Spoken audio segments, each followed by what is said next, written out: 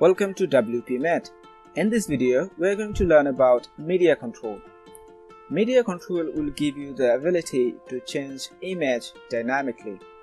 In order to show you how media control works, I will work with one of our existing widgets named Article. In this widget, we will change this image using media control. Go to your dashboard, ElementsKit, My Widgets, Edit Article.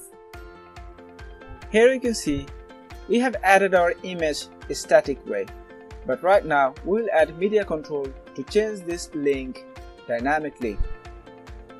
Alright, in order to add this, we need to add the media control. You need to search media, and there you will find media control. Drag and drop on your second column, and here you will find your label name and the name. I'm changing the label name as image and name as article media. Now in the right side you can see there is a new variable named articlemedia.url. Using this variable you can output your link. Let's get rid of this URL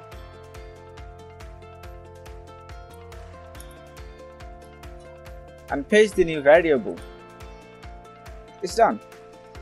Now click Save, go to your front page and refresh the page. After that, you won't find any image here. Now click on your widget. There you'll find a name title. You can also change the title from your dashboard. Go to your dashboard and there you can see the title.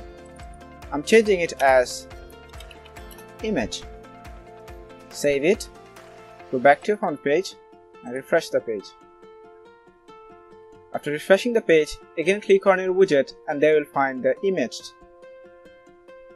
Open it and there is your control to change the image. Click here and choose any image from your library or you can upload from your computer. I'm choosing an existing image and insert it. And you can see it's working now.